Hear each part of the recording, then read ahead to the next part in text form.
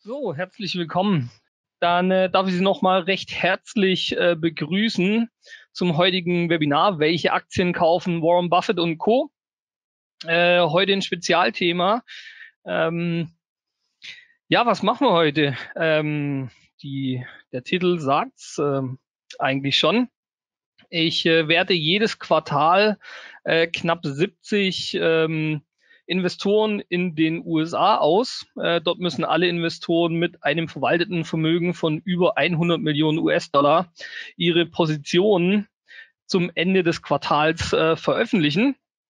Wenn man das dann vergleicht mit den Vorquartalen, sieht man, was wurde gekauft, was wurde verkauft und so weiter, kann dementsprechende Rückschlüsse ziehen.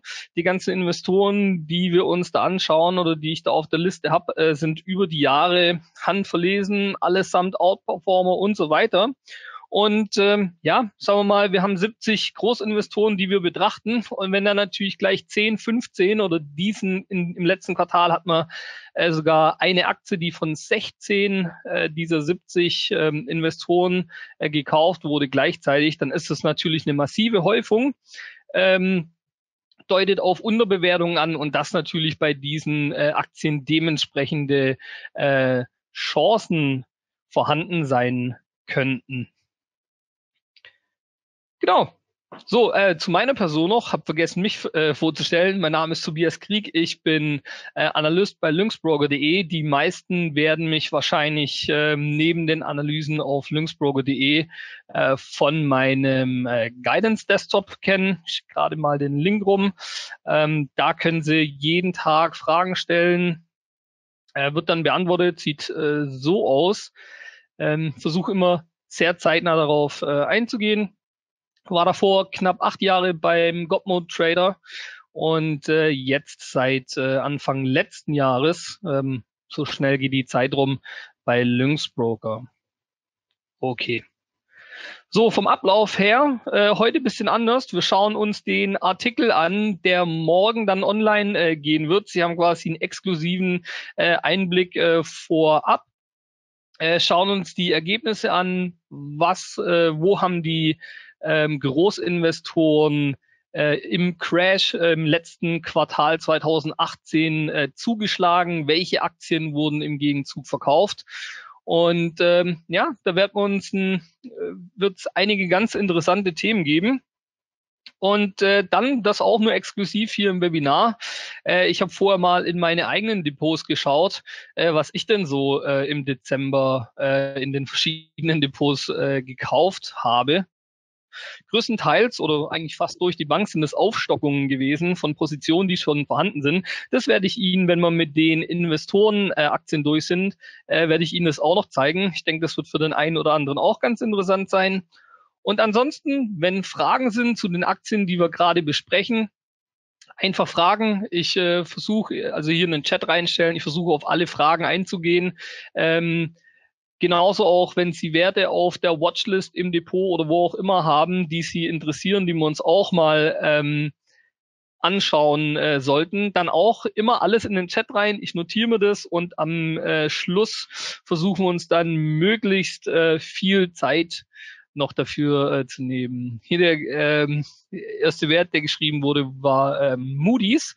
Den werden wir uns so oder so anschauen.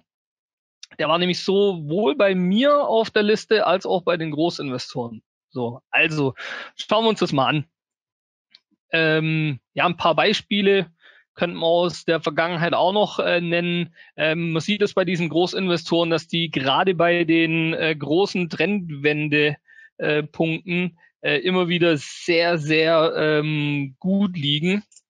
Das hat man beispielsweise 2016 gesehen, als der Rohölsektor in den freien Fall übergegangen ist.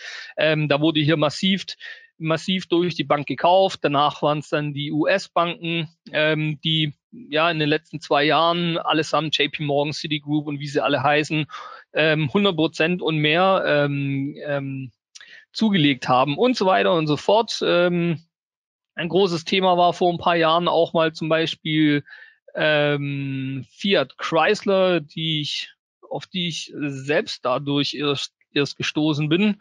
Die hat jetzt wieder gut korrigiert, aber seit 2016, als sie mal groß im Trend war und von vielen Großinvestoren gekauft wurde, hat zwischenzeitlich auch mal 400% zugelegt. Also da ergeben sich immer wieder doch ganz erhebliche Chancen.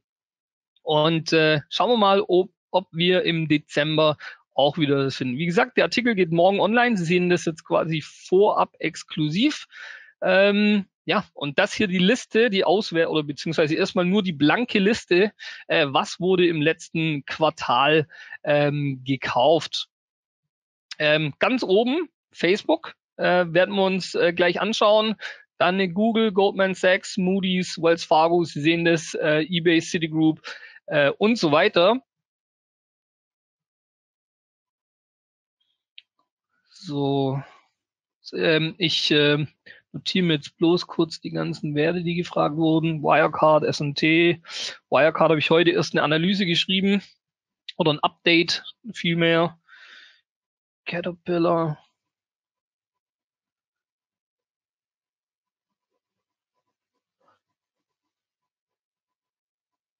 Der Thorsten fragt nach Derivaten. Derivate gar nicht mein Bereich. Win Resource, CVS. Win werden wir nachher auch noch drüber reden, auf jeden Fall. JP Morgan und Fresenius, auch die.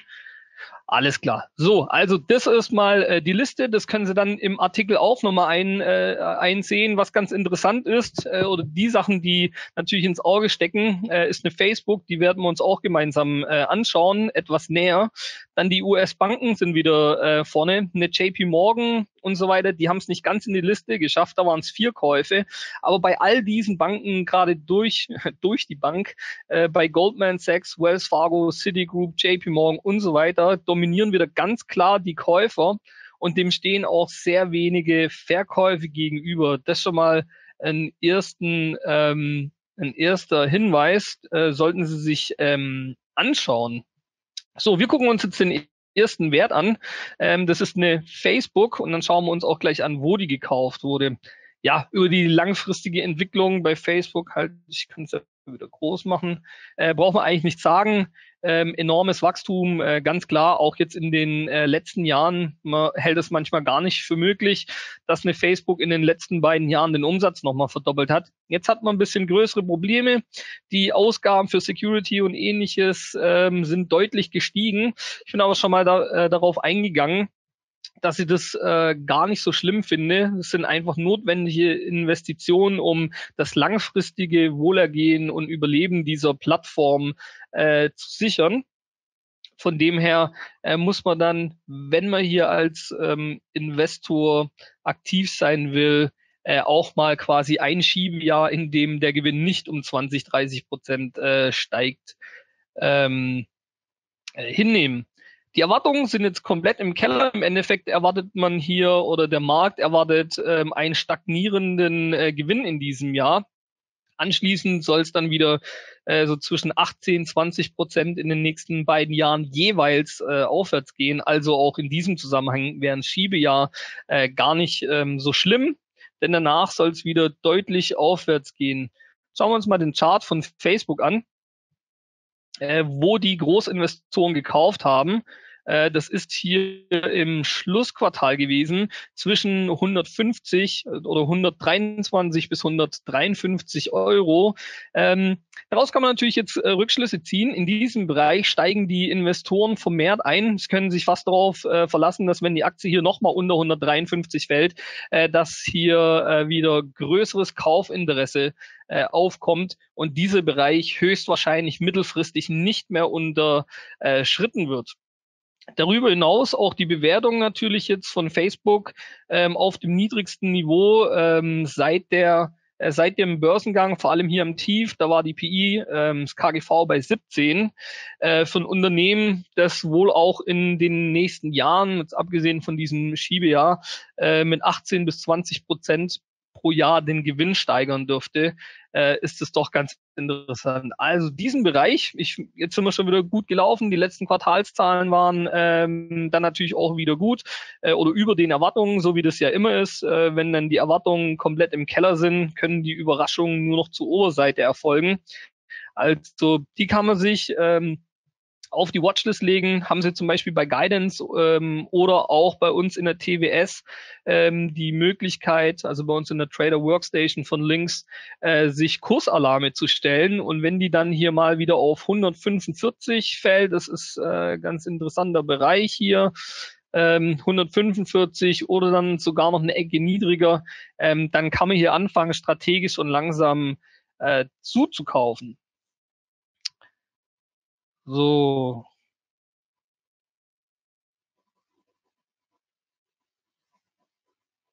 Karl fragt, ob das Euro sind. Habe ich Euro gesagt? Gerade bei Facebook ist natürlich die US-Dollar-Notierung. Okay.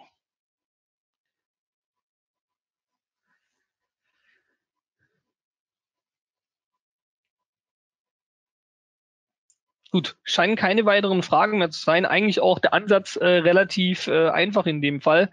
So scharfe Korrekturen, wenn man sich mal die komplette Zeit anschaut, in der Facebook an der Börse war, da haben sie so eine Korrektur nie erlebt.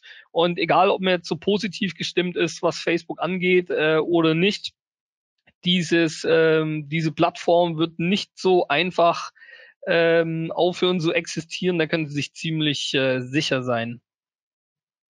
Okay. So, das wäre zu Facebook. Im Endeffekt auf die Lau legen, die Kursmarken haben wir genannt. Für mich noch interessanter ist eine Moody's. Haben wir ja hier gerade eben, das können wir zumachen, gesehen, ist hier auch ziemlich weit oben in der Liste. Hier waren die Käufe auch relativ groß und einige Aufstockungen auch noch. Ich bin schon lange selbst investiert bei Moody's, habe ich weiß jetzt nicht mehr, ob es im Dezember war, auf jeden Fall im Schlussquartal. Ich habe jetzt im Vorfeld ja meine eigenen Transaktionen nochmal durchgeschaut. Auch Moody's Aktien nochmal aufgestockt ins eigene Depot. Und ja, schauen wir uns das mal langfristig an. In den letzten 10 Jahren Umsatz gesteigert von 1,75 auf 4,5 Milliarden, also ja, verdreifacht, bald verdreifacht. Sehr hohe Bruttomarge, auch die operative Marge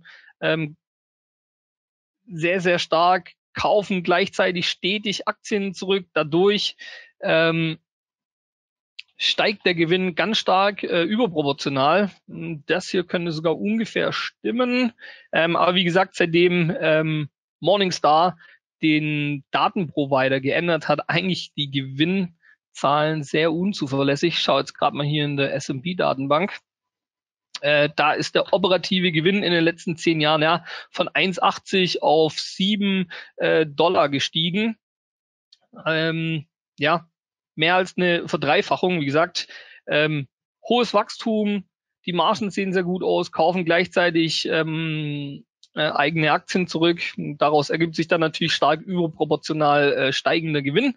Was hier auch noch sehr schön ist an der Moody's, wenn wir hier auf die Capital Spending schauen, das sind also wirklich extrem niedrig. Das Unternehmen investiert hier zwischen 50 und 100 Millionen im Jahr nur.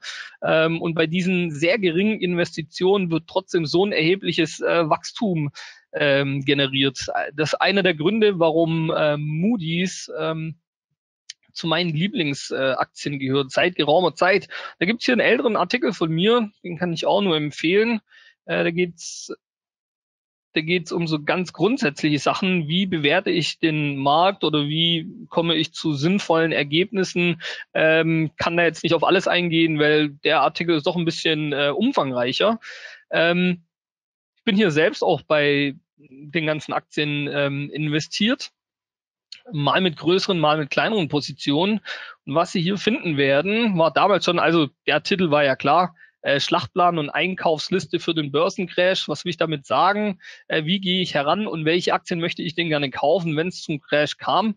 Und in einer ganzen Reihe von dieser Aktien bin ich im Schlussquartal oder habe aufgestockt. Eine davon war Mastercard, kommen wir auch nachher nochmal dazu. Hier Moody's ist eine Gelddruckmaschine, ja, Burggraben mit Preissetzungsmacht und so weiter, selbst im Zuge der Finanzkrise nicht kaputt zu kriegen, obwohl es ja extrem, oder ja, bevor ich mich hier rechtlich in Probleme begebe. Also sagen wir mal, sie haben schon durchaus eine Mitschuld an in der Finanzkrise gehabt.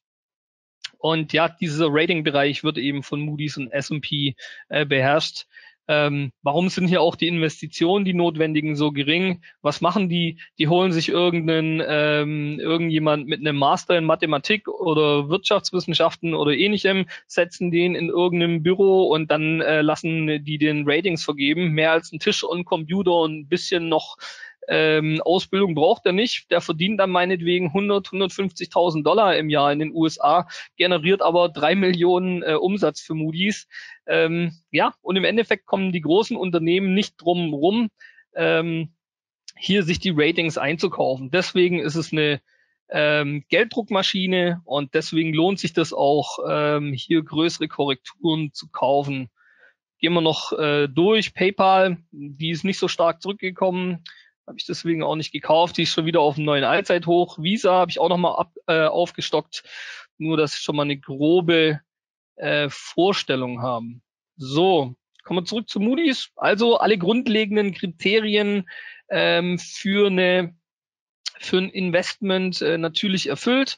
Und wenn man sich das hier dann in der Bewertung anschaut, die PI hier auf 18, 19 gefallen im Dezember in der Korrektur und in den vergangenen, ist noch Facebook, hier in die Valuation rein, gleich auch nochmal mit der FactSet und der S&P-Datenbank ab, sind es über 20,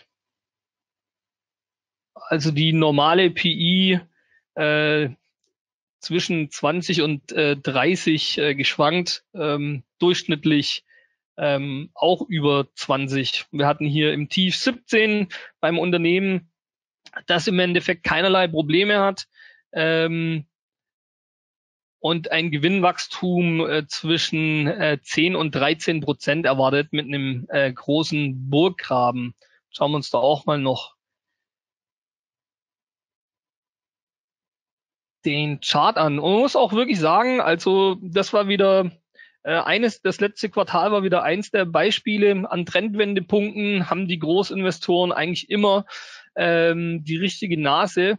All diese Aktien von der Facebook, einer Moody's und die anderen, die wir uns noch anschauen werden. Der Wolfgang schreibt, Ton immer weg. Kann das jemand bestätigen oder ist nur beim Wolfgang so?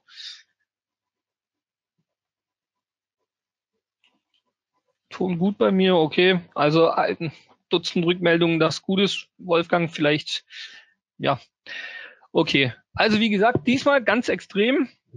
Viele Treffer, jede von den Aktien, die Großinvestoren gekauft haben, alles, was sie da in der Liste finden, extreme Turnarounds gehören jetzt zu den Outperformern. Also wirklich ganz stark. Auch eine Moody's gehört dazu. Sehen hier Januar, die dreht da am Tief und hat seitdem schon wieder 20-30% gemacht. Ja, auch hier wieder muss man mal schauen, kommt die nochmal zurück. Hier der Bereich, sagen wir mal, dieser breite Bereich zwischen 140 und 160, hochinteressant, vor allem ab 150 wird's wirklich interessant. Von der Bewertung im Verhältnis zu den Aussichten und Charakteristiken. So. Holger fragt, Visa versus Mastercard. Ja, das ist schwierig. Wenn ich mich gerade nicht irre, ist in der Vergangenheit Visa ein bisschen besser gelaufen als Mastercard. Das muss sich aber nicht unbedingt so fortsetzen. Sind auch beide schon wieder historisch teuer, muss man sagen. Im Dezember war das sehr attraktiv, weil die doch ganz erheblich zurückgekommen sind. Können uns das hier mal anschauen. Das sind die Aktien, die ich gekauft habe im Dezember. Hier eine Moody's zum Beispiel, da sehen Sie es auch. Ja, von 190 auf 130. Die hat da mal 30% an Wert verloren und dementsprechend war die Bewertung dann natürlich auch wieder ganz anders. Eine Mastercard vom Hoch auch über 40, fast 50 Dollar nachgegeben. Die notiert schon wieder am Allzeithoch. Und eine Visa hat auch fast schon wieder durchgezogen. Also das sind einfach Aktien. Über die Qualität von so einer Moody's, Mastercard und Visa sind sich einfach die allermeisten bewusst. Und dementsprechend sind die Korrekturen nicht sehr ausgeprägt, weil die meisten davon einfach keine Aktien großartig hergeben, selbst bei größeren Marktturbulenzen. Also die kann ich schon mal zumachen, ja dann, das haben wir geklärt, gehört zu den Werten, die ich auch im Dezember gekauft habe. Sie können sich das ja so,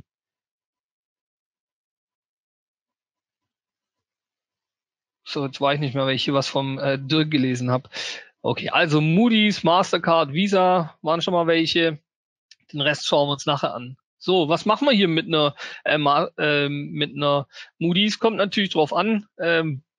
Korrigiert die nochmal die Marken, wo man hier auf der Unterseite kaufen kann, habe ich genannt. Auch hier wieder wahrscheinlich sehr unwahrscheinlich, dass die unter die 135, 130 nochmal fällt, wenn wir nicht wirklich schwerwiegende Verwerfungen am Markt sehen, weil hier die Großinvestoren auf jeden Fall wieder zur Stelle sein werden, alleine nur um ihre Positionen zu schützen und ähnliches.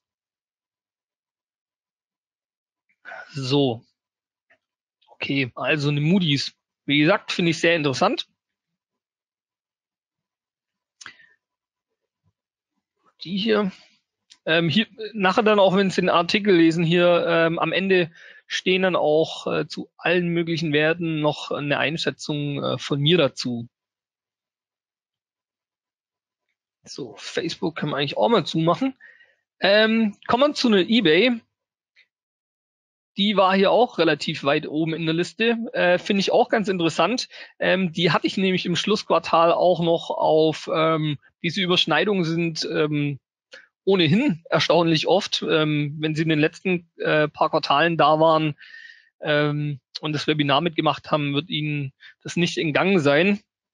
So haben wir es auch bei einer eBay. Das sieht auf den ersten Blick nicht so gut aus. Ja, 8,7 Milliarden, dann geht's hier hoch. Rieseneinbruch. Dieser Rieseneinbruch ist die Abspaltung von PayPal, auch eine meiner Lieblingsaktien, mehr oder minder seit dem, oder was heißt mehr oder minder, seit dem Börsengang investiert. Und ich glaube, die habe ich damals ungelogen ein Dutzend Mal auf dem God-Mode empfohlen, als sie da seitwärts lief.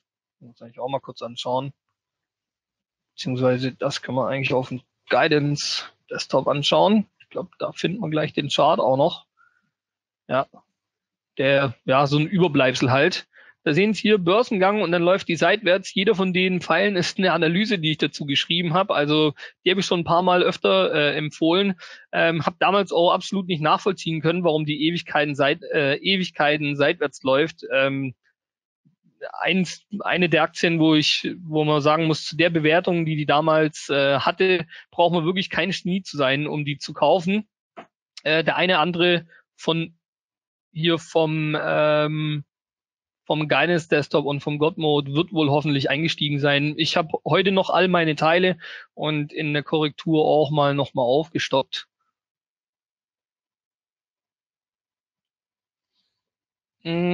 Suchen den Link zu meinen, kann ich auch mal rumschicken.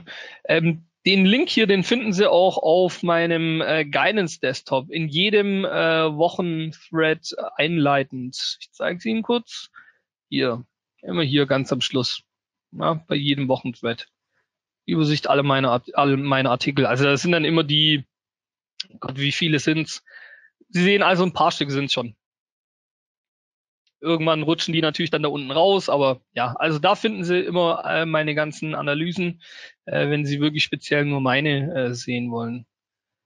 Okay. So, also nochmal zu eBay. Ja, jetzt bin ich wie so oft abgeschweift. PayPal, seitdem läuft es eigentlich wieder ganz gut. Umsatzwachstum sieht nicht schlecht aus. Was noch besser als das Umsatzwachstum sind die Gewinne. Auch hier stimmen die Zahlen wieder nicht. Leider ich kann das Ihnen aus der anderen Datenbank leider nicht zeigen, sonst kriegen wir Ärger mit S&P und FactSet. Die sind da ein bisschen empfindlich. Aber hier seit 2015 der operative Gewinn von 1,83 $ auf 2,30 gestiegen. Letzten Jahr 16% Gewinnsprung. Im aktuellen Jahr erwarten wir auch wieder 15 und in den nächsten beiden Jahren auch 10 bis 13%. Also das sieht schon ganz ordentlich aus. Und was hier auch interessant ist, Ich habe da eine Analyse zu im September geschrieben. Finden Sie, wenn Sie auch, ja, entweder den Titel eingeben oder bei uns Kurse Charts und dann eBay.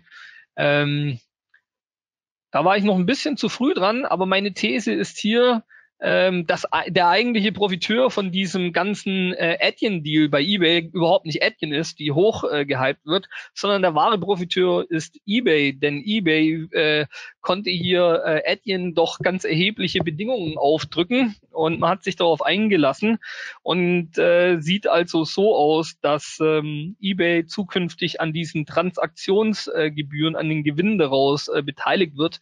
Ähm, ähm, Das ist dann hier alles im Artikel ausgeführt, wie viel es auch ausmachen könnte. Auch die Beteiligung an Aktien, die man erhalten hat, ist ja auch nochmal ein bisschen was wert.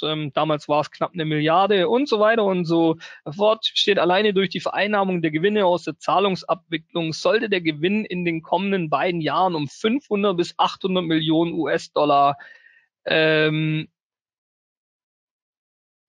zulegen. Ja, also ganz erheblich.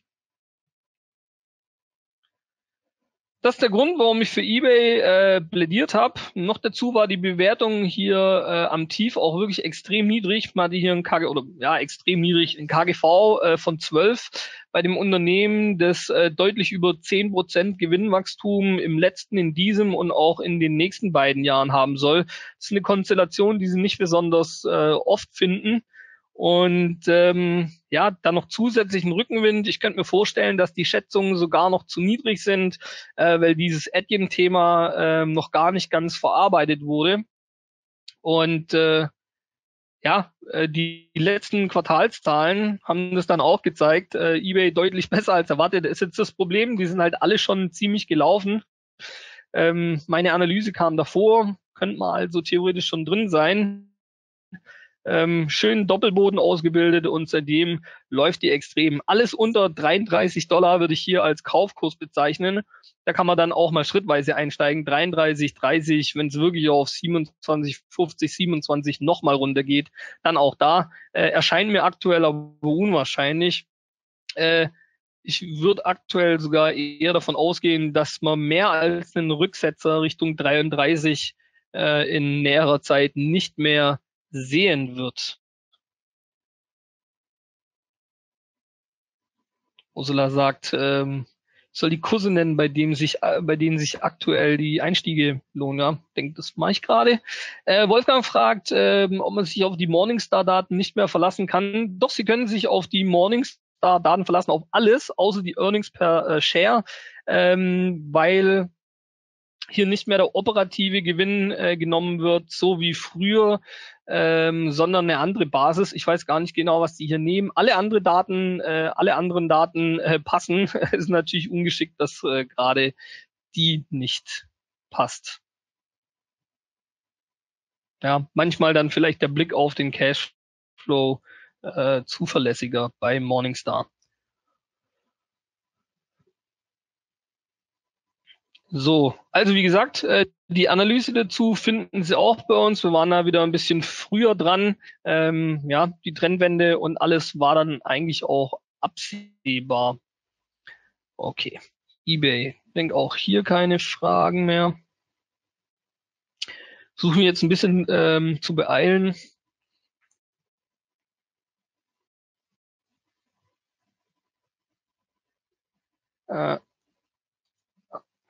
So. So, eine Apple, ja, muss man langfristig eigentlich auch nichts dazu sagen. Umsatz in den letzten 10 Jahren mehr als verfünffacht, versechsfacht. Ja, haben immer mal wieder ein schwaches Jahr. 2016 auch der Umsatz zurückgegangen. Aber was dann danach hier passiert ist, ja, muss man eigentlich auch nichts mehr dazu sagen. Mal eben den Umsatz von 215 auf 265 Milliarden gesteigert. Man muss sich diese Summen und was da bei Apple teilweise vor sich geht, immer mal wieder bewusst machen. Ja, hier wird der Umsatz um 50 Milliarden, nee Quatsch, um 50 Milliarden gesteigert innerhalb von 2 Jahren. Das machen andere Unternehmen in ihrer ganzen Lebensspanne nicht mal als Gesamtumsatz, die allermeisten Unternehmen. Und ich hatte hier bei Apple auch noch Anfang Januar, bevor ich in den Urlaub gegangen bin, noch eine Analyse dazu veröffentlicht. Apple, was spricht jetzt noch für Apple? iPhone am Ende, Prognose gekappt und so weiter. Das ist relativ umfangreich, können Sie sich mal durchlesen. Und wenn man sich das nämlich mal ein bisschen genauer anschaut, damals war Apple 700 Milliarden an der Börse wert, saßen auf 237 Milliarden Cash. Das heißt, das operative Geschäft war nur noch 475 Milliarden wert. Und dem stand zuletzt ein Gewinn von knapp 60 Milliarden über. Das heißt, hier eine Apple war bewertet mit einem KGV von 8. Und wenn man sich dann anschaut, was hier ich habe dann eine Rechnung aufgestellt, wie viel ist Apple wert, wenn sie ab jetzt nie mehr wachsen und nur noch vor sich hin stagnieren. Selbst in dem Fall wären sie unterbewertet. Apple hatte ich im letzten Quartal auch selber noch gekauft. Die Rechnung ist nämlich einfach, wenn sie 700 Milliarden an der Börse wert sind, also beziehungsweise so, 237 Milliarden Cash haben sie bereits. Unternehmen hat mehrfach die Dividende erhöht, kauft in massivem Umfang eigene Aktien zurück. Und wenn die ab jetzt stagnieren würden, hätten sie immer jedes Jahr ungefähr 50 Milliarden an freiem Kapital. Wenn man sich das dann ein bisschen zusammenrechnet, kommt man drauf, dass Apple in den nächsten 5 Jahren knapp 500 Milliarden an die Aktionäre ausschütten wird. Und das sind nun mal über 2/3 der Marktkapitalisierung. Ja, damals notierte die Aktie noch eine Ecke niedriger. Ich habe gekauft, die Großinvestoren auch. Die Analyse auf lynxbroker.de konnten Sie lesen. Jetzt sind wir schon wieder eine Ecke höher, ist aber auch auf dem Niveau immer noch attraktiv. Könnt vielleicht auch nochmal zurückkaufen. Auch hier wieder zwischen 150, 156 sehr attraktiv, falls sie überhaupt noch mal so weit zurückkommt.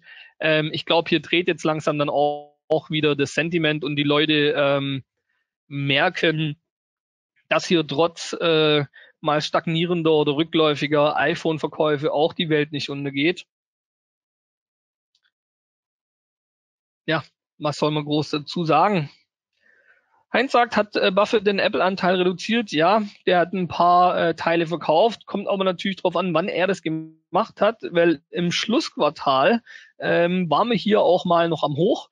Kann nämlich durchaus sein, dass der hier oben im Hoch verkauft hat und hier seit Januar schon wieder kauft.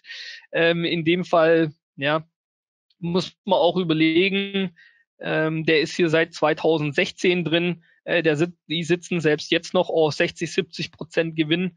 Da spielt es keine Rolle, ob der Teilverkäufe vornimmt. War auch einer der wenigen Verkäufer. Sonst eine ganze Reihe an Großinvestoren, die hier eingestiegen sind. Okay, also wie gesagt, ich würde hier fast schon sagen, ab 165, 160, da wird schon interessant. Bewertungen nach wie vor nicht überzogen. Wir haben es ja gesehen, wenn Sie das Cash rausrechnen, ist das KGV von so einer Apple auf einmal erstaunlich niedrig. Und wenn Sie sich dann trotz der iPhone-Probleme die Prognosen anschauen, also sagen wir mal, jetzt ist ja schon wieder ein bisschen höher, dürfte das echte KGV nach Abzug vom Cash so bei 9 liegen. Die warten in den nächsten beiden Jahren aber 10-15% Gewinnwachstum.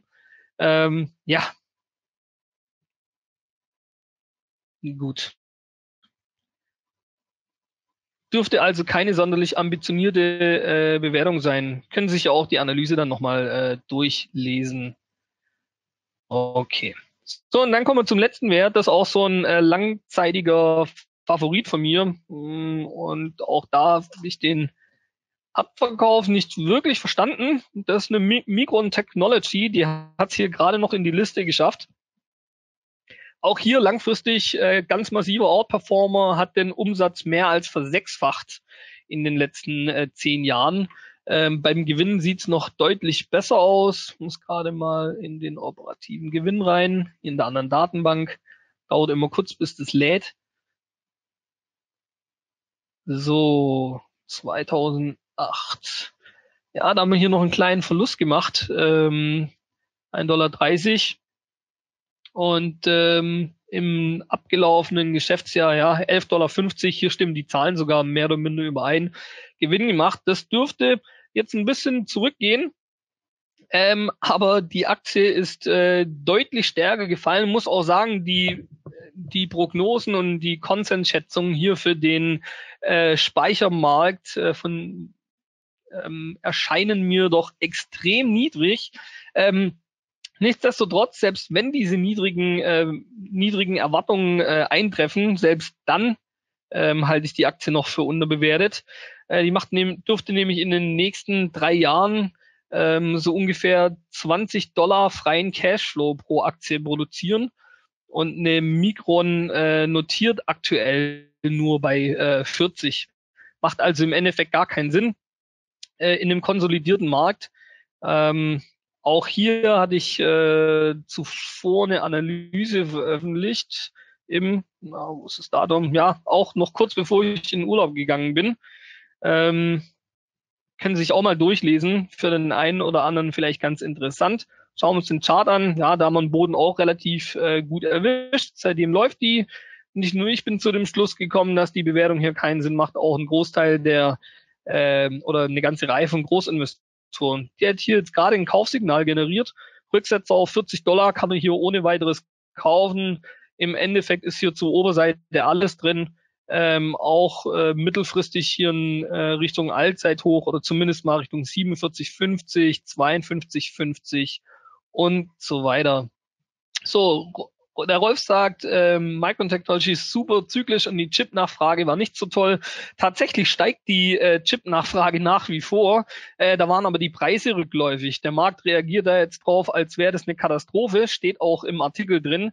Dabei, jeder, der sich nur ein bisschen mit Computern auskennt oder jeder Otto-Normalverbraucher weiß ganz genau, dass die Preise bei allen Technologieprodukten, sagen wir mal, alles um Halbleiter herum, ständig rückläufig sind.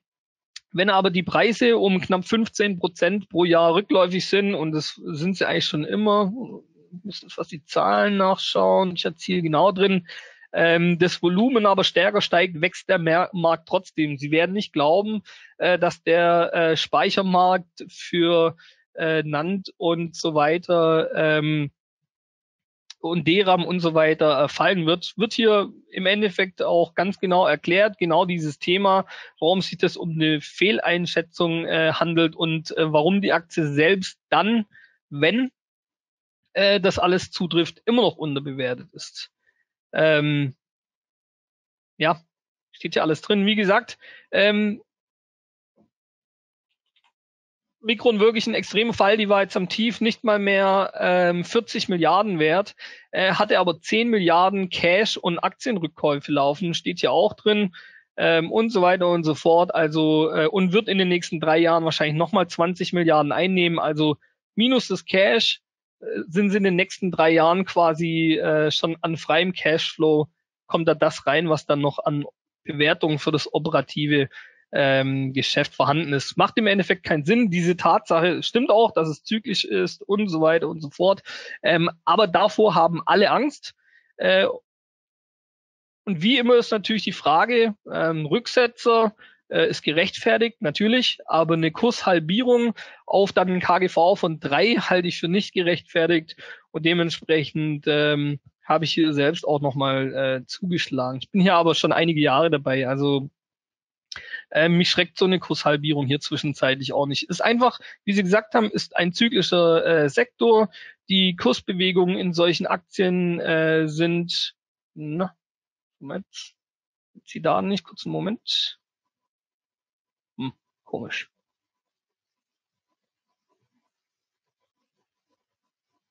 Die Kursbewegungen hier sind eigentlich immer sehr hoch.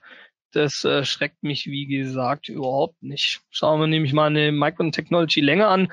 Die hat auch da mal massiv nachgegeben. War da übrigens nicht so günstig, wie sie hier zuletzt war. Langfristig aber massiver Outperformer. Die hat in den letzten paar Jahren mehrere 100% gemacht. Wenn Sie hier seit 2016 drin sind, so wie ich, auch da habe ich damals, können wir mal nachschauen, auf dem God-Mode Trader auch eine halbe Million, ein halbes, ja, das übertrieben, ein halbes Dutzend Empfehlungen dafür geschrieben. Mal reinschauen, 2016, erinnere ich mich noch gut dran. Da war die Bewertung auch so absurd niedrig. Alle Welt hatte Angst. Ja, hier mal einfach irgendeine sehen. Da kommen noch ein paar, hier noch eine, da noch eine, da noch eine, da noch eine. Dann nehmen wir mal die.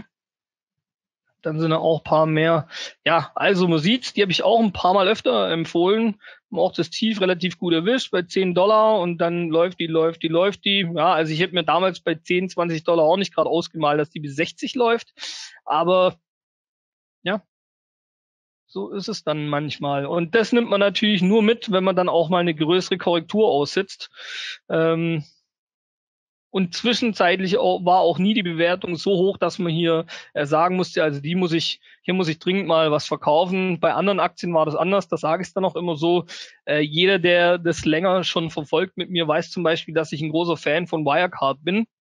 Ich habe die letztes Jahr trotzdem bei 170, $200 zum Verkauf empfohlen, weil ich gesagt habe, ja, so gut wie das Unternehmen ist, die Bewertung macht keinen Sinn mehr. Und gut, dass es jetzt bis unter 100 Euro runter ging, hat dann nochmal andere Gründe. Aber auch ohne diese Geschichte war die ja im Tief bei 123 oder so, hat über ein Drittel an Wert verloren.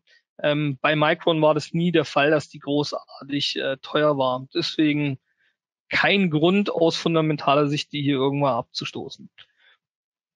Okay, jetzt sind wir mit den Aktien von den Großinvestoren durch. Den Rest dann im Artikel, den veröffentliche ich morgen früh. Der kommt auch auf dem Godmode Trader. Ich stelle natürlich auch den Link auf Guidance rein. Jetzt haben Sie hier schon mal einen exklusiven Einblick gehabt. Paar Aktien, die ich im letzten Quartal und im Dezember gekauft habe ich schon genannt. Das sind die üblichen Verdächtigen, die ich auch immer wieder empfehle. Also lasst auch Taten folgen.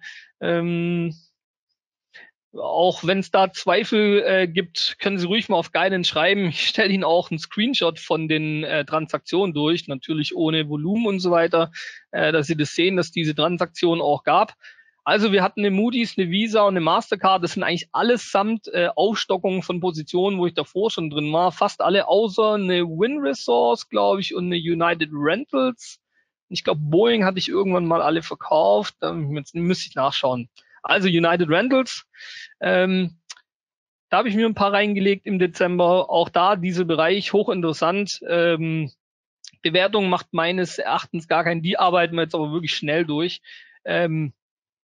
Meines Erachtens gar keinen Sinn.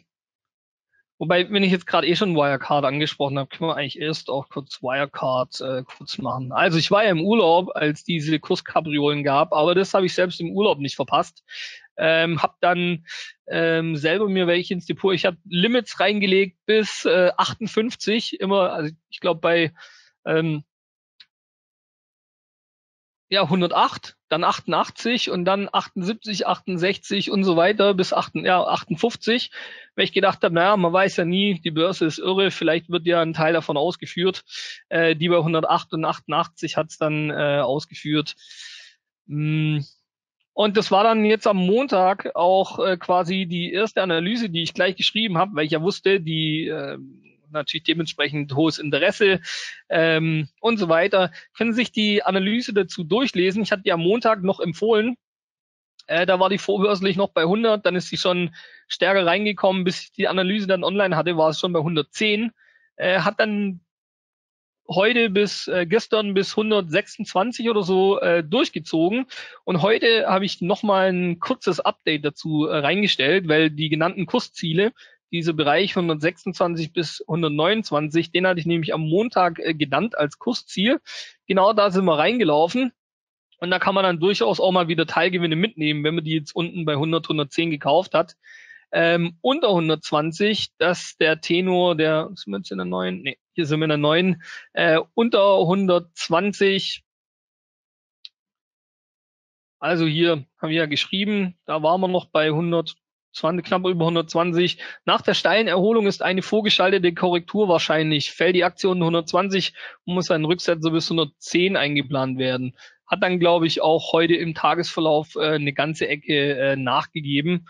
Und jetzt schauen wir mal, wie die sich bei 110 verhält. 110 vielleicht schon wieder ganz interessant. Grundsätzlich ist die auf dem Niveau attraktiv bewertet. Warum und wieso, finden Sie alles in dem Artikel. Im Endeffekt, man kann es ganz kurz zusammenfassen. Bei der ganzen Sache in Singapur geht es um fragwürdige Umsätze von 6,9 Millionen. Das ist nicht mal 1% vom Gesamtkonzernumsatz. Die Staatsanwaltschaft hat nicht mal genug Hinweise, die Staatsanwaltschaft München nicht mal genug Hinweise gefunden, um überhaupt nur Ermittlungen aufzunehmen. Die interne Buchprüfung hat keinen Änderungsbedarf dargestellt.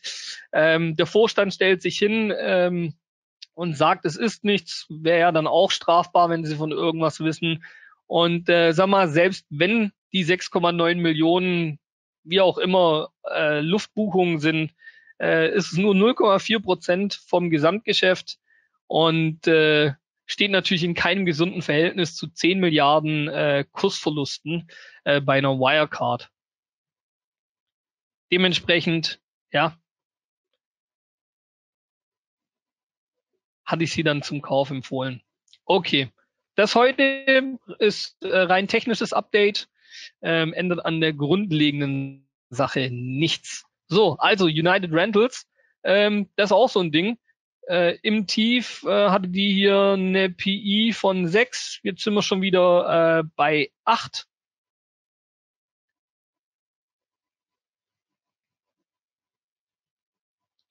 Der Bernhard fragt, wie kann eine Staatsanwaltschaft München Hinweise finden? Das fragen Sie die Staatsanwaltschaft München. Die Aussage der Staatsanwaltschaft München war, sie haben nicht genug Anhaltspunkte gefunden, um überhaupt auch nur Ermittlungen aufzunehmen.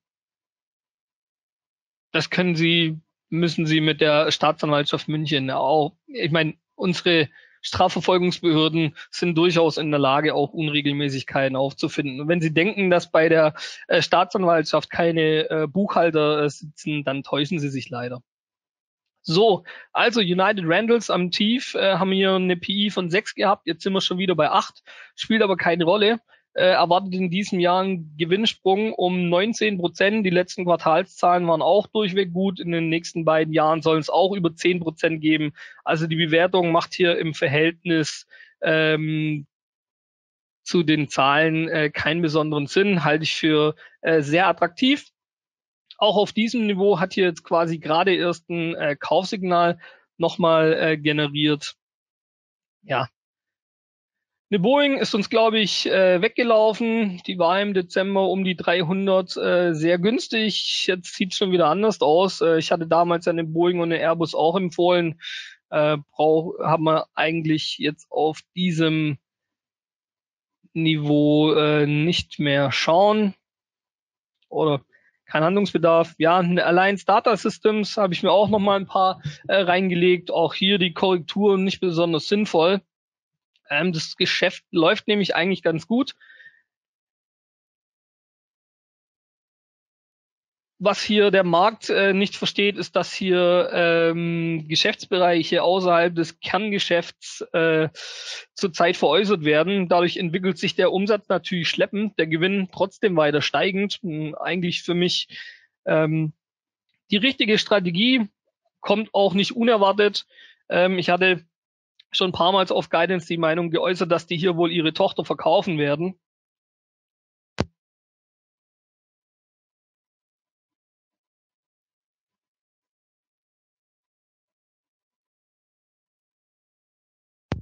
So, Entschuldigung, wo war ich? Ja, bin da ohnehin davon ausgegangen, dass hier eine Tochter verkauft wird. Dann lichtet sich hier das Eis auch wieder. Ansonsten sieht's gar nicht schlecht aus auf dem Niveau. Hat hier im Tief eine PI von 6,6. Durchschnitt in den letzten 5 oder 8 Jahren lag wohl eher bei 15 oder 20. Also die ist wirklich richtig außer Mode geraten und wird hier relativ sinnfrei abverkauft. Kann ich nicht nachvollziehen. Dann eine C-Trip. Auch dazu gibt's eine Analyse auf lynxbroker.de, falls Sie das im Detail interessiert. Ja, hat hier den Kurs halbiert, Boden ausgebildet, sieht jetzt nicht schlecht aus auf der Oberseite. Wir haben hier doch ganz erhebliches Gewinnwachstum. Und was bei Ctrip natürlich interessant ist, die beherrschen knapp 50% des chinesischen Tourismusmarktes, sind an der Nummer 3 am Markt auch noch beteiligt. Kooperation mit Tencent, Baidu, für mich ein Übernahmekandidat aus Sicht von Tencent. Ja, der chinesische Tourismusmarkt wächst mit 15-20% pro Jahr. Wenn sie den Markt natürlich zur Hälfte dominieren, dann sieht das nicht schlecht aus. Bisher auch der Fokus bei einer Seedrip ganz klar auf Umsatzwachstum. Jetzt verschiebt sich das dann immer mehr in Richtung Gewinn. Sieht man auch, die werden im laufenden Geschäftsjahr den Gewinn wohl verdoppeln. Können hier auch mal kurz noch, mal kurz in die Umsatzzahlen reinschauen, nur dass man das mal sieht, was hier veranstaltet wird. Es sind jetzt alles chinesische Renminbi, aber ja, Verzwanzigfachung fast des Umsatzes innerhalb von 10 Jahren. Und auch hier Gewinn wird meistens relativ wenig ausgewiesen, in einem Jahr auch mal ein bisschen mehr. Der Blick auf den freien Cashflow offenbart die echte Profitabilität und wo die Richtung hingeht. Sehen Sie auch, 26 Milliarden Umsatz, 6,5 davon sind freier Cashflow. Wie niedrig sind die Investitionen, die Sie hier haben, um dieses Wachstum zu generieren? Also das ist schon eine Gesamtkonstellation, die sehr interessant ist. So.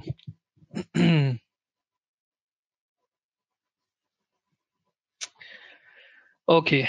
Jetzt kommen ein paar andere Sachen. Einmal Warren Buffett hat Bit gekauft. Der Kauf geht tatsächlich auf Charlie Munger zurück, liegt und ist auch schon etliche Jahre her.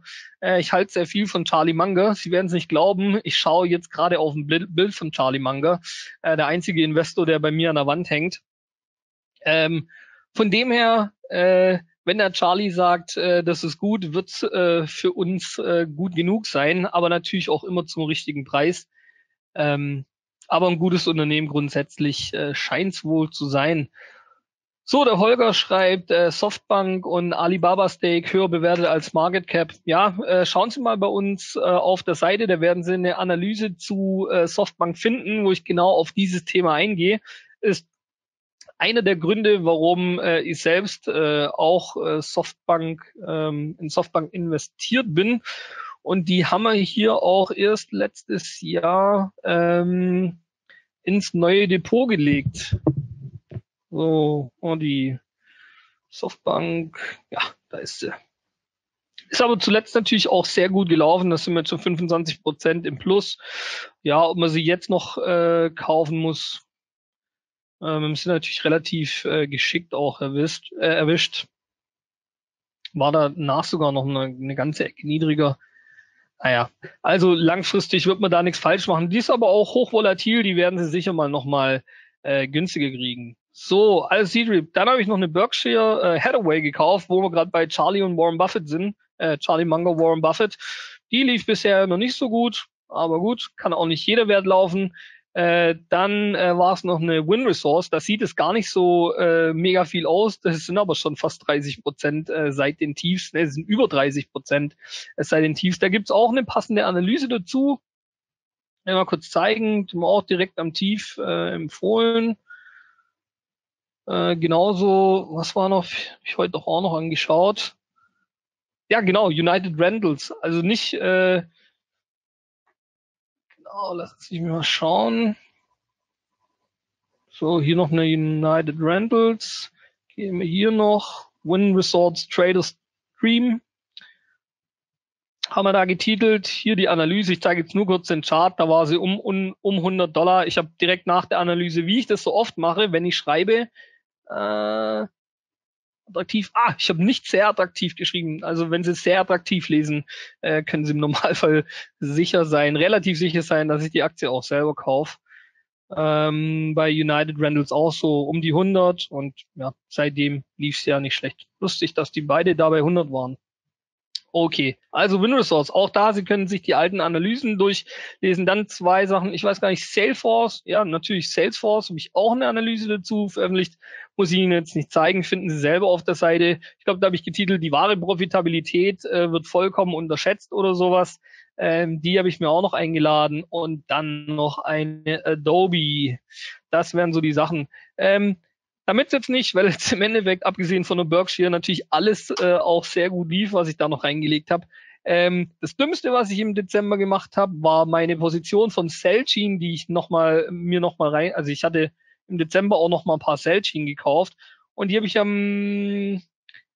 es muss am 30. Dezember, am letzten Handelstag auf jeden Fall, habe ich die wieder abgestoßen mit paar Dollar Verlust pro Aktie und 1, 2 Tage später kam das Übernahmeangebot. Naja, so ist manchmal. Gut, aus dem Geld haben wir dann Boeing und solche Sachen gekauft. Ist Softbank noch ein Kauf? Habe ich, glaube ich, gerade beantwortet. Wie gesagt, hochvolatil, da kommen sie, glaube ich, auch nochmal günstiger rein. Man weiß es nie, kann auch einfach durchziehen. Grundsätzlich ist die auf dem Niveau nicht teuer. Aber wenn eine Aktie gerade so einen Run hinter sich hat, ist es im Normalfall nicht der optimalste Zeitpunkt. Die kommt auch mal wieder in der Mode und aus der Mode und das kann schon übernächste Woche sein. Okay. So, jetzt haben wir all meine Werte durch. Jetzt kommen wir zu ihren. Theoretisch haben wir nur noch 3 Minuten. Wird man uns wahrscheinlich ein bisschen mehr Zeit nehmen. So, Wirecard haben wir schon besprochen, Moody's haben wir gesprochen. Sie können auch alle nochmal schreiben. Win Resorts haben wir schon gesprochen. JP Morgan gibt's eine aktuelle Analyse. Einfach auf dem Link, wo ich vorher rumgeschickt habe, schauen. Die müsste von vorgestern oder sowas sein. Facebook hat man schon. Fresenius. Auch bei Fresenius gibt es, glaube ich, eine relativ aktuelle, ich habe, glaube ich, auch die Woche schon zweimal was auf dem Guidance Desktop dazu gesagt. Okay, mal schauen. Dann ist die hier tatsächlich schon, da hat sich aber nicht so viel geändert seitdem. Deutsche Werte auch möglich, Fabersoft, also ich kann ja wetten, also es ist ja ein österreichischer Wert eigentlich, oder? Aber auch die habe ich die Woche schon auf dem Guidance Desktop beantwortet. So, was wollte ich jetzt gerade? Genau, Fresenius. Ja, habe ich auf dem Guidance Desktop die Woche, glaube ich, schon, oder habe ich auf jeden Fall schon beantwortet. Da hieß es nach, ja, wie sieht's aus? Hier machen wir die gerade mal rein. Mal kurz den Chart. Fresenius. So, ja, Abverkauf und das hier wäre eine Bärenflagge. Ich hatte schon ein paar Mal gesagt auf dem Guidance Desktop, ich wiederhole mich, dass Bärenflaggen oder insgesamt diese Flaggen relativ statistisch gesehen im Endeffekt Luftnummern sind. Die werden genauso oft zur Oberseite aufgelöst wie zur Unterseite. Hier sieht es jetzt auch tatsächlich danach aus, dass die zur Oberseite aufgelöst wird. Fresenius hatte ich auch zum Kauf empfohlen, direkt nach dem Sturz. Den langen Artikel, ja, brauchen wir jetzt nicht unbedingt durchlesen. Da waren wir hier bei 40 Euro. Ich habe es auch nochmal auf dem Guidance Desktop geschrieben, dass ich die auch selbst zu dem Kurs gekauft habe. Ja, also von dem her und auch auf dem Niveau nicht überteuert. Klar hat jetzt vom Tief 20-25% gemacht. Ob jetzt der optimalste Zeitpunkt ist, man mag es bezweifeln, aber grundsätzlich ist die nicht teuer. Die kommt vielleicht aber auch nochmal Richtung 45 zurück, dann kann man sich das nochmal anschauen. Okay, also Fresenius.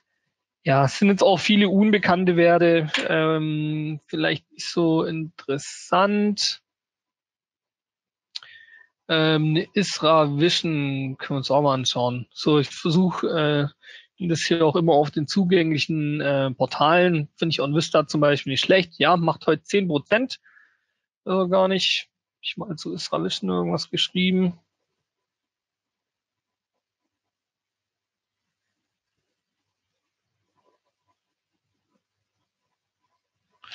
Ja, Isra Vision, ganz interessant.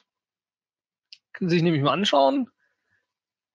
So, also eigentlich, wenn Sie die Titel hier lesen, sehen ja, die zwei sind von mir, stark korrekturgefährdet und auf allen Ebenen brandgefährlich. Da wissen Sie schon, was in der Analyse steht, bla bla bla. Können wir uns noch anschauen. Hier habe ich getitelt, auf allen Ebenen brandgefährlich. Da hat die noch notiert bei 53 Euro. So. Und mehrfach davor gewarnt, haben Sie gerade eben gesehen. Dann ist sie eingebrochen auf 23, 25 Euro. Ja, und da sieht es dann natürlich anders aus. Da ist das KGV dann vom Hoch. Wo war es im Hoch? Vielleicht 60 oder sowas. Müssen wir uns nachschauen. Von 60 auf 25 gefallen. Hier will jeder einsteigen. Da will sie keiner mehr haben. Wir warnen hier und raten Ihnen hier zum Einkauf. Und jetzt sind wir bei 31 Euro. Das heißt, die ist schon wieder 20% im Plus. Oh, Entschuldigung.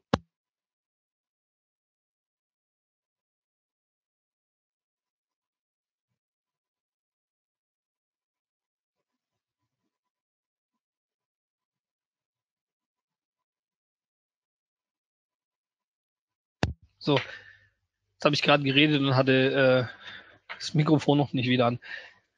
Ob man die jetzt gerade heute nach plus 10% kaufen muss, ist eine andere Frage. Wer die Analyse damals gelesen hat, könnte schon eine Weile dabei sein. Das hat hier also wirklich nicht schlecht ausgesehen. Ja, was soll man dazu sagen? Ist eins der vielen Beispiele, total überhyped, bis zum geht nicht mehr und dann auf einmal kollabiert die Sache und dann wundern sich alle. Wie gesagt, wir haben hier geraten zu verkaufen, hier geraten zu kaufen. In den meisten Börsenbriefen lesen sie genau das Gegenteil. Ja, können Sie sich selber ein Bild drüber machen. Wo sind wir hier jetzt im KGV? Ja, 25, das ist vertretbar für ein Unternehmen mit dementsprechend hohem Wachstum. Hier am Boden vor 2 Wochen waren wir vielleicht vor ein paar Wochen waren wir hier beim KGV von 20, dementsprechend noch besser vertretbar. Und das genau die Dinger, wie wir handeln und an den Markt rangehen, verkaufen extreme Bewertungen, kaufen günstige Bewertungen. Ja, Börse ist eigentlich nicht so kompliziert, wenn man seine Angst und Gier unter Kontrolle hat. Okay,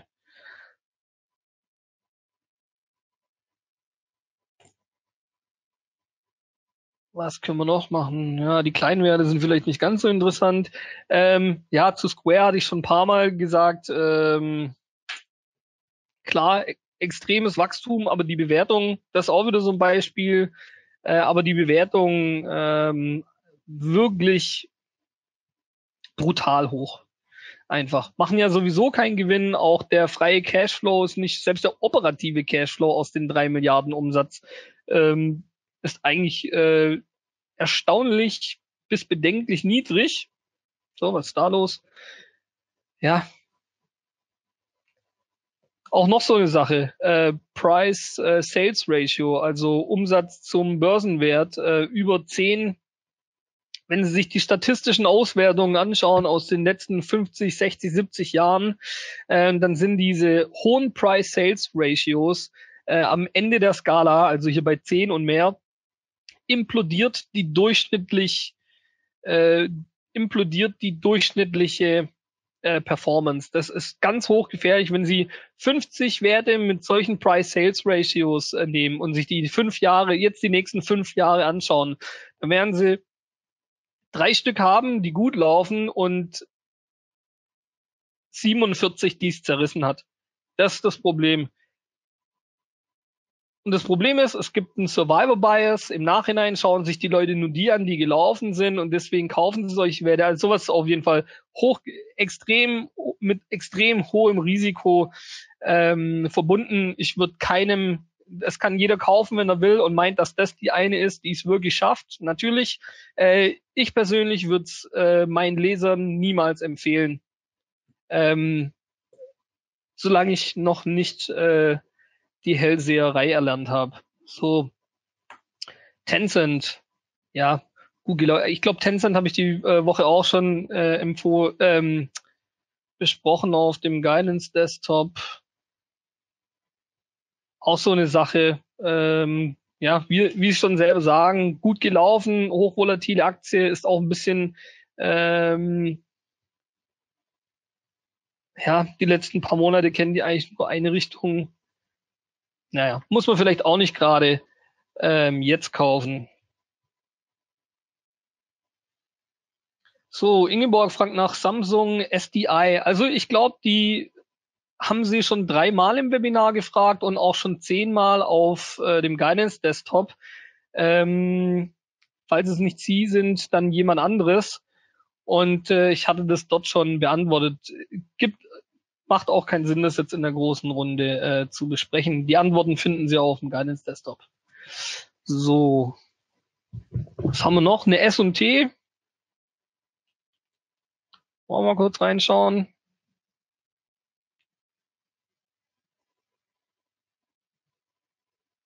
Ja, langfristiger Outperformer, oder beziehungsweise müssen wir hier einsteigen. Ich glaube, das ist kurz da, was also langfristig enormes Wachstum, wobei ich muss eigentlich sagen, da gibt es auch eine Analyse von mir dazu. Das wäre wahrscheinlich besser, weil das Thema komplex ist, weil hier größere Übernahmen getätigt wurden und so weiter. Das muss man alles beachten. Auch da derjenige, der nach S&T gefragt hat, vielleicht die ausführliche Analyse lesen. Der Ingeborg stelle ich nochmal den Link für den Guidance Desktop rein, den ich vorher schon geteilt und 3-mal gezeigt habe. Okay, also man sieht übergeordnet sehr oder erhebliches Umsatzwachstum hier bei S&T, aber auch die Zahl der Aktien ist erheblich gestiegen.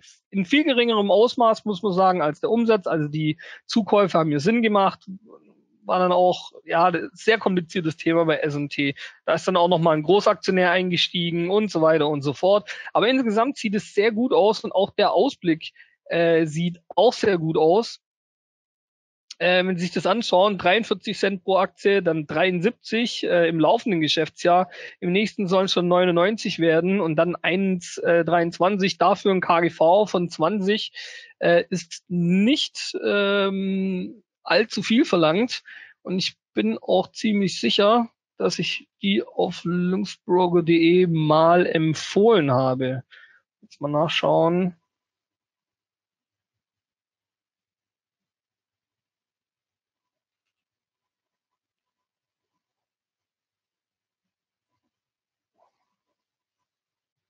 Nee, zu Samsung SDI gibt's keinen Artikel. Ich habe nur mal eine Kurzeinschätzung irgendwo geschrieben. Vielleicht gucken wir sie uns gleich doch.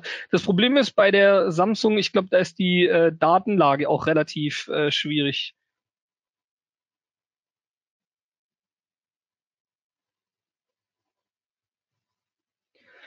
So, ja, S&T, die Götter müssen verrückt sein. Rasantes Wachstum und so weiter. Auftragsbücher prall gefüllt. Ist da bis 18 abgeschmiert. Hatte ich damals zum Kauf empfohlen. Habe auch selber mir welche reingelegt. Das dürfte die ganze Frage schon beantworten. Ja, inzwischen haben wir in den letzten 3 Monaten dann auch schon wieder 30% plus gemacht. Ja, also eine S&T, das sieht gut aus und die Bewertung ist nicht übertrieben. So, Walgreens Boots Alliance. Bin ich selbst investiert? Beantworte die Frage wahrscheinlich am Anfang. Okay, also jetzt schauen wir uns mal noch die Samsung an. Das Problem ist, ob wir hier überhaupt irgendwelche Daten finden werden auf Morningstar. Doch, haben wir. Gut, okay, natürlich jetzt alles Fremdwährung. Ja, hier stagniert der Umsatz, dann haben wir hier jetzt plötzlich einen starken Sprung. Das ist eben das Problem bei den Sachen, das ist kaum analysierbar für mich jetzt auf die Schnelle, weil hier die Datenlage so chiffrisch ist. Und dann springt hier der Gewinn so hin und her, dann fällt er mal um 90%, steigt dann wieder ums Mehrfache. Wissen Sie, das ist einfach das Problem mit diesen Dingern. Und da müsste ich jetzt wirklich in die Investor Relations von Samsung selber reinschauen und um hier zu einer vernünftigen Lösung zu kommen. Also sag mal so, wenn die Daten hier stimmen, 67, dann wäre das Gewinnwachstum ganz erheblich. Und wenn das tatsächlich stimmen, diese Daten unter Vorbehalt, wie gesagt, ich müsste jetzt sehen Sie, die Daten und die hier stimmen auch 0, gar nicht überein. Oder hier geht's auch nur bis 2013. Was ist das?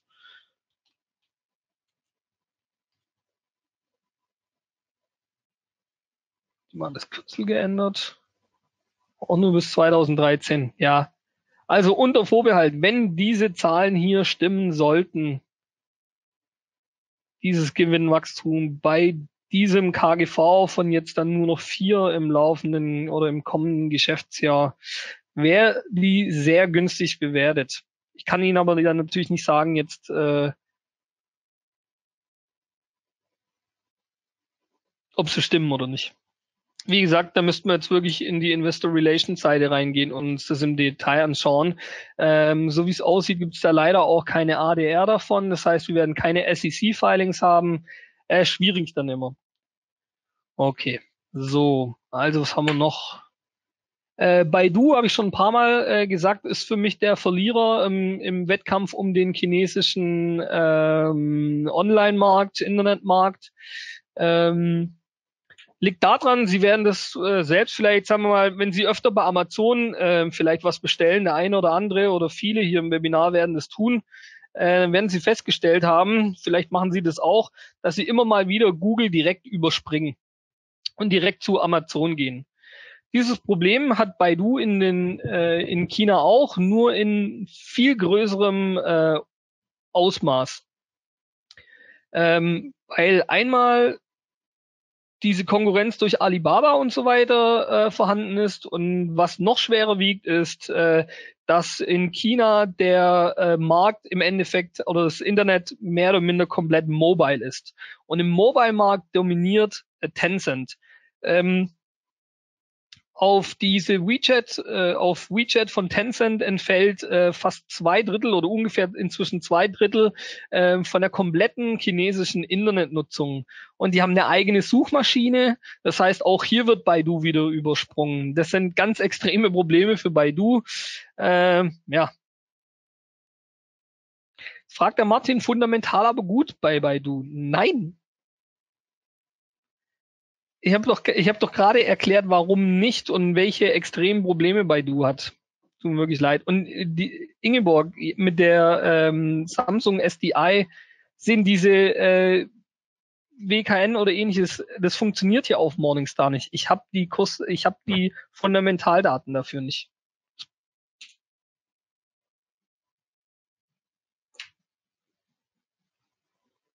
Ja.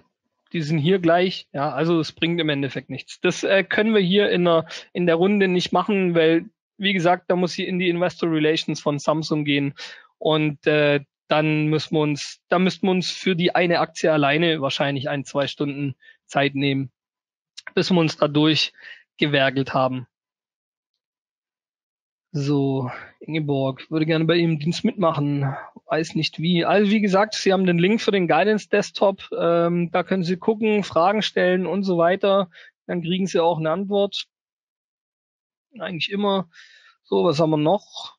Ich glaube, wir sind relativ durch, es sind ziemlich viele Leute drin, aber relativ wenige Fragen. Ja, wenn dann eigentlich nichts mehr offen ist, könnten wir auch zum Ende kommen. Oder was haben wir hier noch? Archer Daniels Midland.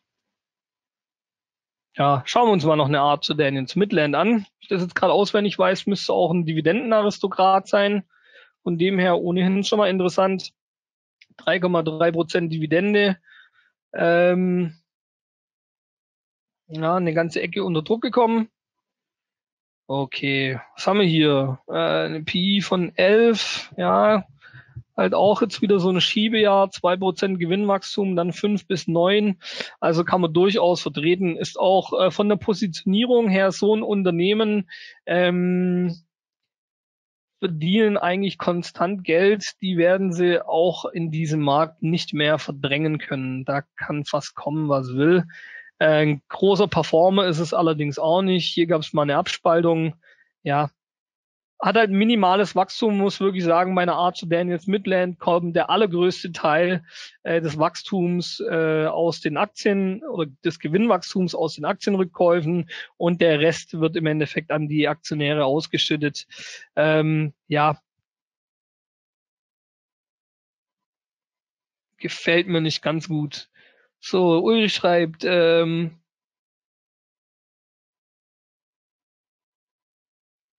Gerhard fragt nach BIT. Ja, BIT habe ich schon beantwortet vorher. Beziehungsweise ja. Also Archer Daniels Midlands, hatte ich gesagt, jetzt schauen wir uns noch eine Bit an und danach noch irgendwas hatte ich noch, Skyworks wäre noch offen als Frage. Ich noch nicht beantwortet. Und gleich mal auf dem Guidance Desktop gucken. Na, wo haben wir sie? Kann durchaus sein. Skyworks. Okay. Finde schon die Frage nicht, ehrlich gesagt. Weiß nicht, wo das gestellt wurde. Müssen die Fragen auch immer im Wochenchat stellen, sonst. Oder war das hier bei den Wunschanalysen? Da hatte ich dann einen anderen Wert genommen. War das hier? Da wurde eine Skyworks, glaube ich, gefragt. Ja gut, hier war eine Skyworks. Aber ich habe dann eine Broadcom veröffentlicht und eine Nvidia. Ja, also gucken wir uns aber gleich trotzdem noch an. So, schauen wir uns mal eine Skyworks an.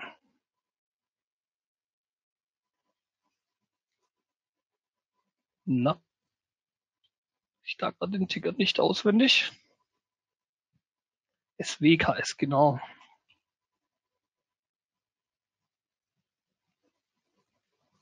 Naja, jetzt kommen ja doch noch ein paar Fragen. Ach, wir machen einfach noch ein paar. Was soll's? So, Skyworks. Ja, wenn man sich das langfristig anschaut, vom Umsatzwachstum sieht schon mal richtig gut aus. Steigende Margen haben wir auch, vor allem die operative Marge. Dementsprechend Gewinn pro Aktie ganz stark überproportional gestiegen. Die Investitionen sind auch nicht so hoch. Also das sieht alles gut aus. Da werden die grundsätzlichen Bedingungen schon mal erfüllt. Gucken wir uns die Bewertung an. KGV von 13, auch weit unter den Vorjahren. Also das sieht gut aus.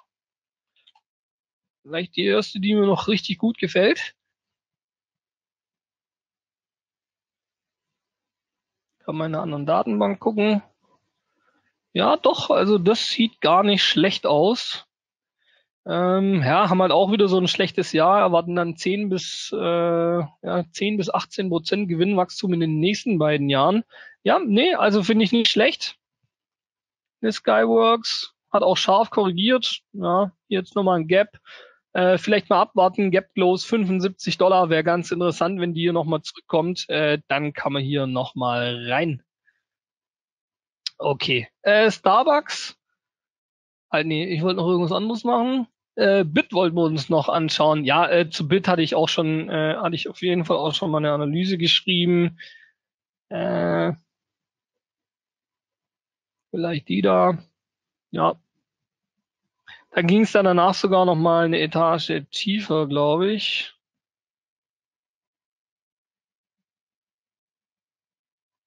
Ja, hier da hatte ich zwei Analysen, dass die US-Notierung $12, relativ sicher, Moment, ich öffne die mal. Also jetzt nicht am Preis stören lassen, dass die US-Notierung, so hier mal den aktuellen, beziehungsweise,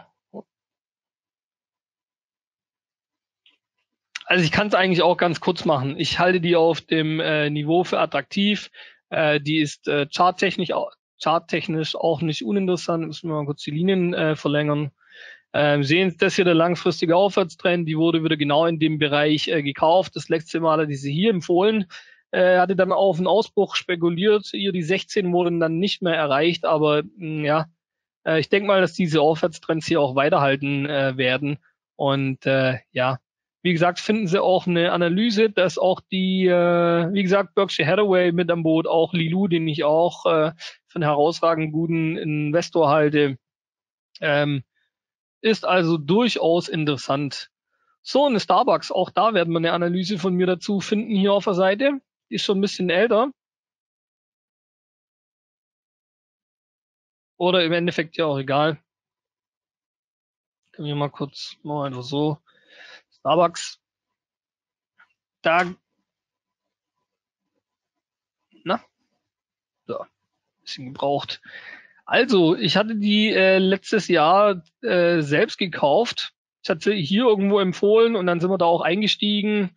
Keine Ahnung, ich erinnere mich gar nicht mehr, was da genau los war.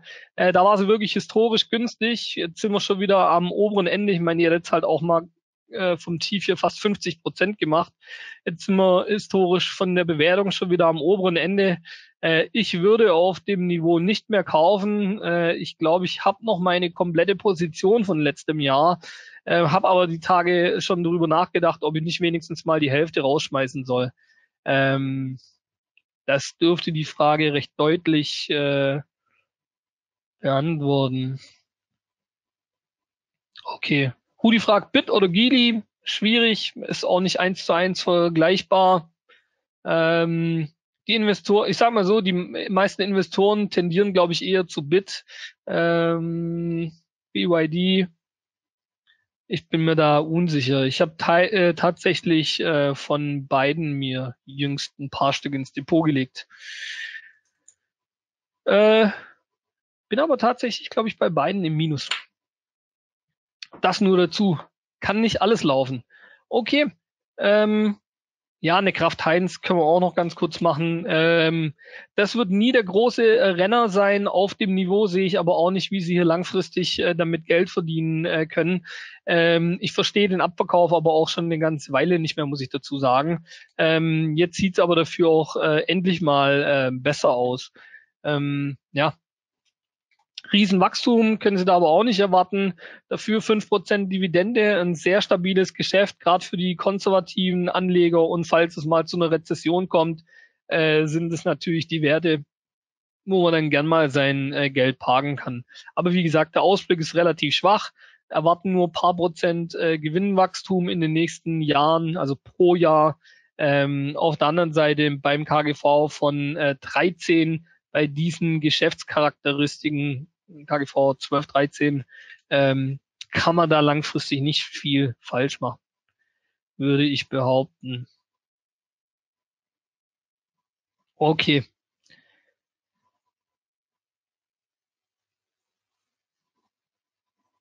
Birgit fragt noch, wo sehe ich, ob die Großen verkaufen. Schauen Sie mal in den Artikel. Wie gesagt, der geht morgen online. Da ist dann auch eine ganze Liste drin mit den Aktien, die verkauft wurden. Auf der anderen Seite, ich habe das auch in dem Artikel geschrieben, kommen Sie nicht auf die Idee und suchen Sie unter den Aktien, die diese handverlesenen Value-Investoren jetzt abstoßen, nach Short-Kandidaten. Ganz schlechte Idee, denn es sind alles grundsätzlich gute Unternehmen, sonst hätten die im Vorfeld ja nicht gekauft. Okay. Martin fragt, wann ist das nächste Webinar? Müsste übernächste Woche sein. Ich habe es noch nicht eingetragen, mache ich aber noch. Nee, noch nicht eingetragen. Übernächste Woche und dann, ja, wie immer eigentlich alle beiden Wochen. Moritz, achso, ja, TUI wurde auch ein paar Mal jetzt noch gefragt, deswegen auch das noch. Ich hatte es auch auf Guidance die Woche schon beantwortet, da wurde es auch mehrfach gefragt. Klar, hohe Dividende, aber Wachstum dafür auch quasi null. Zeigt das gerade mal. Aber selbst bei diesem Nullwachstum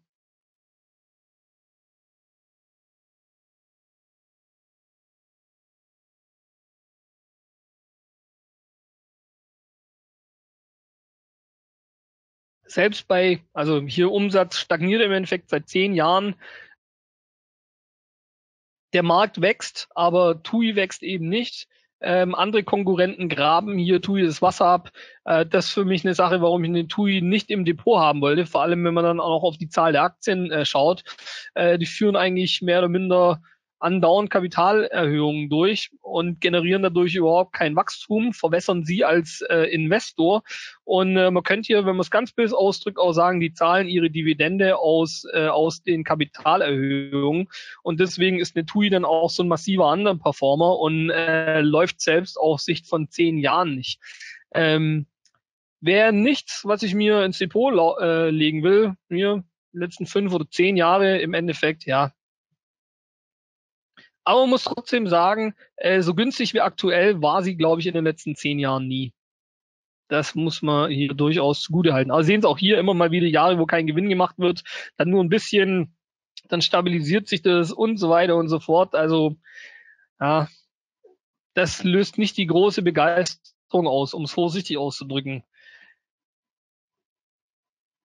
Gut. Ich hoffe, damit auch TUI beantwortet. Ich weiß, die wurde sehr viel gefragt, aber langfristig werden sie damit wahrscheinlich nicht die größte Freude haben. Okay, dann vielen Dank, dass Sie sich alle die Zeit genommen haben. Ich hoffe, Ihnen hat es genauso viel Spaß gemacht wie mir. Es würde mich freuen, wenn ich Sie auf dem Guidance Desktop mal sehe. Können Sie mir, wie gesagt, jeden Tag schreiben.